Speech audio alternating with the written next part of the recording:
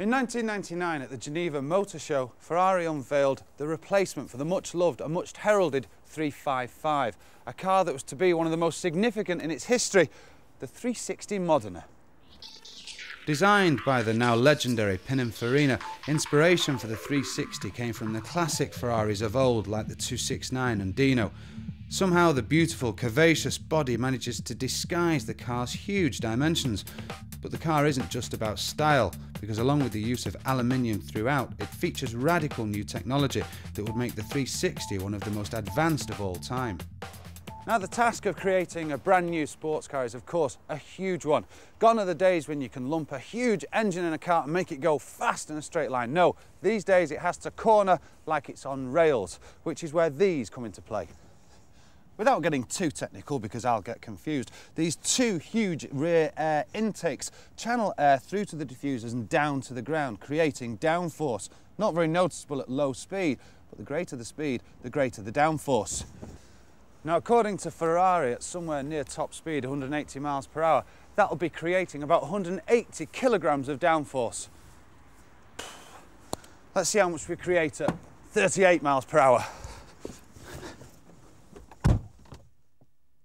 Now, for me, this 360 is an everyday car. It used to be a criticism of certainly the 355 when it was competing with the 911, that you needed to warm it up, you needed to warm it down, the gearbox needed warming up, etc. This 360, no problem, you can just get in and go.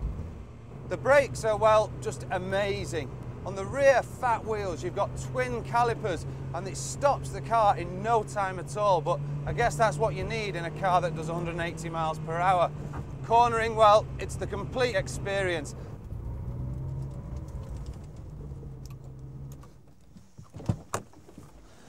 Now, no one is saying that this Ferrari is the best or even the most beautiful ever, although it is obviously rather nice.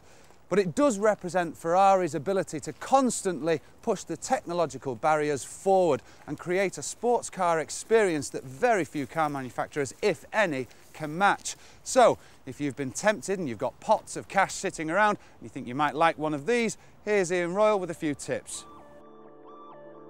Now, in the past, Ferrari have been accused of having reliability issues. It used to go that if you use them too much, they tended to break.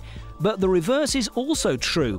By leaving the car locked away in a garage, everything from the hydraulics to the gaskets can deteriorate and perish, leaving you with a nasty repair bill. The best Ferraris to buy are ones that have received moderate use and have been regularly serviced.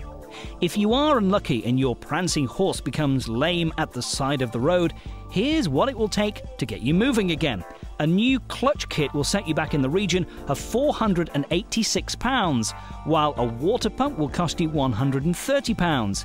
If by some strange twist of fate you find yourself without an ashtray, a replacement will cost you a cool £140.